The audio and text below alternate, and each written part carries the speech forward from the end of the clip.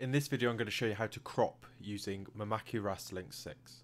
So first I'm going to choose my job and then going to go down to the crop icon on the right hand side.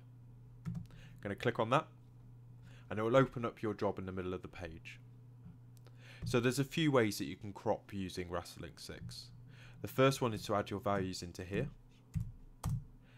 and that will bring the job down 20mm from the top,